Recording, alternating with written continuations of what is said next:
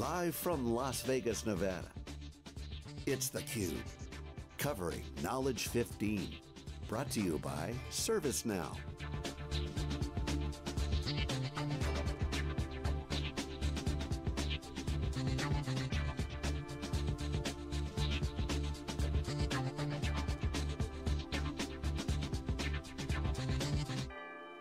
Okay, welcome back everyone. You're watching theCUBE here live in Las Vegas with ServiceNow Knowledge15, hashtag Know15. Join the conversation, go to crowdchat.net/Know15. That's our application, engagement application. Join the conversation, leave a question. This is SiliconANGLE, Wikibon's theCUBE, our flagship program. We go out to the events and extract the signal from the noise. I'm John Furrier. My co-host Dave Vallente for the Day 2 wrap-up. Dave, great guests. Fred Luddy was my favorite. As you predicted, would be the best. But also the CIO was awesome too. They're all in that data domain, Frank Slootman DNA. Fred is the entrepreneur who's made it. Just great story. And you know what? He's not afraid to speak his mind either. I love how he just lays it out there, candid. He's got media training, so he's not going to spill the beans on confidential information, but he's laying out the nerd discussion.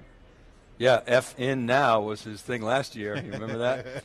But, and you mentioned the the crowd chat. Unfortunately, I haven't been able to be active today because I have no return key. I have no M.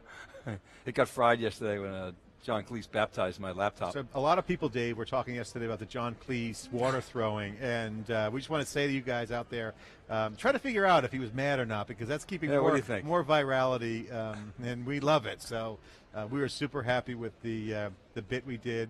We wanted to bring a little bit more of a vibe to theCUBE, more Tonight Show. And he's a master, and of course we got schooled, Dave. Yeah, he was good. That was a lot of fun. He left in a great moment, a Monty Python moment, the foot coming down, water being thrown. It was definitely something completely different for theCUBE. So John, I want to talk about today, Fred Luddy's keynote. The thing about ServiceNow, you go to these events and they spend a lot of time, the large vendors, on messaging. It seems to me like the messaging here is so consistent across the company, and it's because it's organic. It's what they're seeing, it's what they're, Jay Anderson, it's what they're dog fooding internally. The consistency across the customer base is really there. And it's not like a product company, like we talk to a lot of great companies that have great products, and you hear the same thing, yeah, it's a great product, it's a great product, it's a great product, but this is a platform play and it's transforming organizations.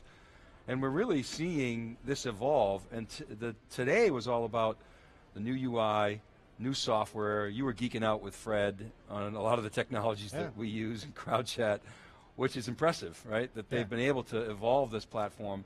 And he said today, I loved it, he said, well, we've been accused of putting, and rightly so, of putting lipstick on a pig before, but this ain't that. This is really native, real time, asynchronous stuff, real time. Yeah, but there's ServiceNow, that speaks to, he's honest, but they're not afraid to put stuff out there. To me, what I love about this company, we heard it from their innovation award winners, and this translates to their customer base. They got guts, man. They're not afraid to do anything, and it's always hard as the winners will go into the darkness and new markets where there's change going on, and it's the guys who pack their own parachute, it opens properly, right? So that's my philosophy. I tell my kids, pack your own parachute, so when you pull the ripcord, it opens up. They're building their own platform that is winning, and KPMG guy pointed it out as a third-party validation. This is a unique business model, enterprise then cloud, right? Do it in a way that's very unique at a platform level. Own a base in IT, build on the base, expand on the base. This is a competitive strategy use case in action, folks. This is Amazon in the enterprise, and they're trying to hide the ball with the messaging, Dave, but we're putting it out there. This is a bona fide platform. It's the real deal, and if the competitors aren't smart enough, they're going to get burned. I think Frank Slootman, to use his sailing analogy, has built a speedboat, okay, that actually can deliver value at the pace of these big monolithic software companies. And if their developer program kicks in the way we see it getting traction right now, you might see a tsunami of innovation to the levels of Amazon, like, not numbers in terms of revenue, but like impact, disruption. Well, when Jeff Frick and I did the first Knowledge that we did, Knowledge 13, there were like 5 or 6 things that we came up with that were sort of gaps that we felt that ServiceNow had to close. Mobile, was one. We wanted to see more ecosystem development. We wanted to see products for the small, mid-sized businesses. We wanted to see more customers adopting the philosophy of a single CMDB, even though that was ServiceNow's sort of mantra. Many companies were struggling to do that because we felt it was critical. If they were going to go beyond IT, they had to have that single CMDB support. And ServiceNow has executed on every single one of those. So that's really impressive, and I kind of tried to ask Fred that. I didn't really ask the question that well, but how is it that you're able to execute so well on those? And I really think the answer is they got good technology, good platform, dedicated people, smart developers, and he's at the heart of it. The other thing today I want to share that I thought was impressive was the keynote. We had Dave Wright come on as well. He was on stage, Chief Strategy Officer, very articulate. I've interviewed multiple times on theCUBE conversations in Palo Alto, and Fred Luddy's keynote, it really was about the next 10 years. This was the founder, basically in his own way. He's got a huge love affair with his customers. They love him back, and he's got credibility. So that authentic transparency showed on stage, Dave. And here's what I heard. Here's the story of ServiceNow, how we formed. It's one big happy family. It's going to be bigger and bigger. This is what we've done in the first 10 years. We're proud of it. We told Sequoia to take their memo, and we're going to punch back, and we're going to play hard, play forward, and they won. They bet on that recession, built their product around. And then what I heard him say was, this is the beginning of the next 10 years, and that's asynchronous, that's born in the cloud, that's enterprise grade. So their moves are damn good, right? This is the boat tacking for the next 10 years. To use Slootman's analogy. It's also, a few years ago, it was all about TAM expansion. Slootman and Scarpelli would communicate to Wall Street about the TAM. Wall Street didn't quite get it. Initially, I admit I didn't get it quite initially. Mike Scarpelli and I had some conversations about it, and he helped me clarify. And then Frank, I started to study it a little bit more. Then you and I wrote that piece that we put on Forbes. I think we were the first to really quantify the $30+ billion TAM. ServiceNow saying it's a $40+ billion TAM. Morgan Stanley's hopping on that bandwagon.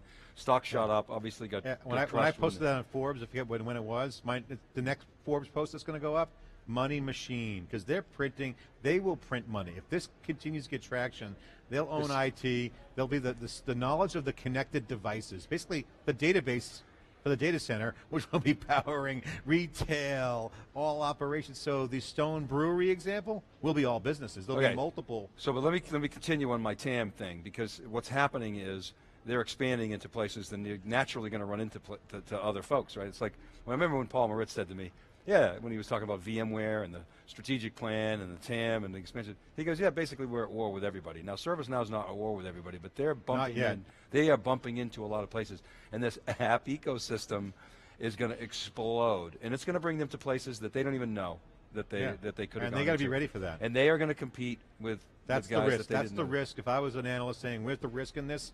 Got to look deep. Yeah, but see, I don't think that's a risk. I think it's opportunity. I think that the philosophy is don't worry about competing, worry about creating, and I think that's something. No, I'm talking about something different. I agree with you there. Yeah. My risk variable is they can't handle it as a company. If they, meaning because of the explosive growth. Say that. I'm not. Let me rephrase that.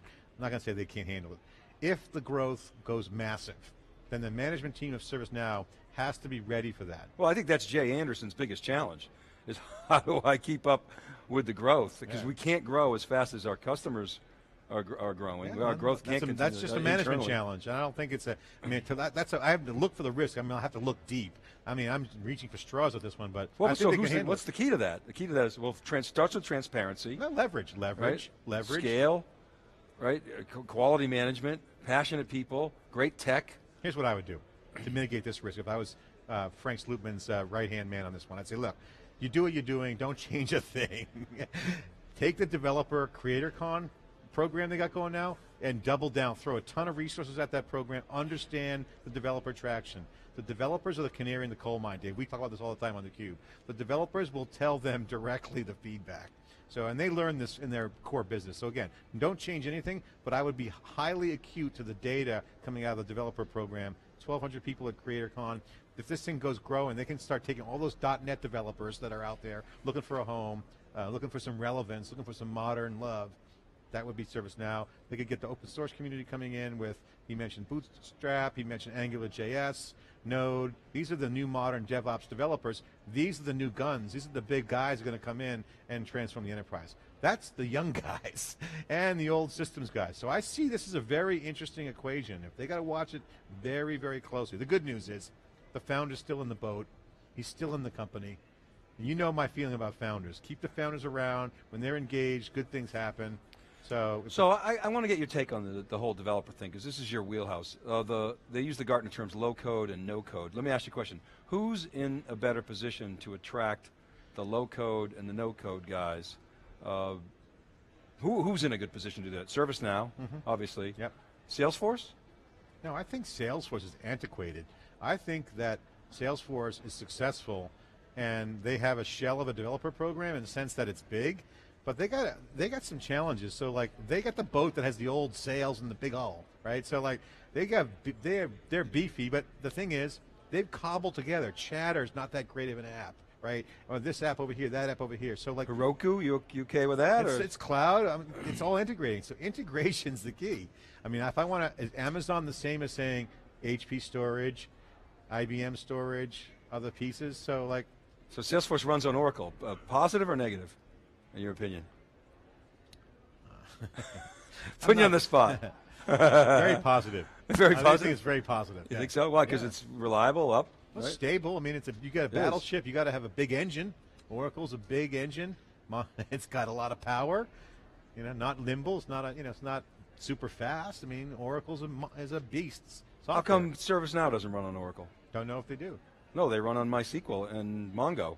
Well, what I heard they run on is SAP's the back end on, and they're front ending it. So I think what ServiceNow's doing, from what I gather from theCUBE, is they're front ending. Well, that's their transaction system. I'm talking about the cloud itself. The cloud platform itself runs on MySQL. Oh, their cloud product? Yes. Well, I mean, I think unstructured database is the way to go. I mean, and MongoDB, right? Or maybe it's Cassandra. I might be confusing it. Well, they might have to build their own database. I mean, I'm not sure.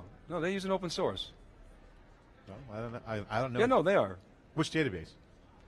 MySQL, and Okay. I'm Well, confusing. Either Cassandra or Mongo. Is there a question? Yeah, why don't they run on Oracle? I think they've made obviously a good choice, right? Well, I mean, the reason most people don't go to Oracle is they don't want to pay the license, and they got guys in house who can develop on it. So if I was ServiceNow, so Benioff can afford to pay the license. Is that the deal? It may be an indicator. You know, he just got audited. They did the biggest deal in Oracle's history, well, $1 billion. Salesforce was a little bit bigger than ServiceNow, but it might be to your point. What? I just think it's really interesting. You in Silicon Valley, Andreessen says none of my startups run on Oracle. Yeah, because they're too cheap to pay. Okay, because they can't afford to pay. Well, cost and all people cost. We heard customers today saying, I use ServiceNow and I eliminated $250,000 out of my operating budget just on repurchasing, modernizing client server. Small system over here, that includes the people cost. So, we left HBase and Hadoop, was open source, for our application because we went to Amazon because I would have hired 2 developers over here. So there's people cost, there's time cost, there's focus. So who should we be looking at in terms of leverage with the developer community? I mean, obviously, Microsoft, Google, Amazon, Salesforce. Developers are like, they'll go where the action is. ServiceNow has a lot of potential. But they're not flocking to ServiceNow. The early data is coming in here is that 1,200 people are here, and the platform's extensible. And it's really easy to build value on. Okay, but so you know a lot about developers. Yeah. If ServiceNow if Frank comes to you and says, hey, John, what should I be doing for developers to attract developers to compete with the gold standard? Who's the gold standard of attracting developers? Microsoft, Google, Apple? Well, Microsoft has a legendary program that is so successful. So running a developer program the old way that's Microsoft. So you're advising Frank Slootman. What do you tell him in terms of attracting developers? I would say especially given the context of this is different. I would take the CreatorCon and I would run that as a full-on conference, 100%, and I would throw a lot of dough at building out evangelism and real outreach around education, certification, and hands-on stuff, and hand out these instances like they're candy and get people coding on ServiceNow. I mean, you've made a big deal about that. That's really a huge enabler. deal. The private instances is a monster deal because people want a sandbox. So in Amazon, we do that all the time, right? Got a sandbox over there, and we push new codes, and everyone does bug reports on it, people collaborating on teams. That's how you do the QA now. It's all agile, right? So the scrums come in, you hit your sprints, look at it, great, push a button, push to production.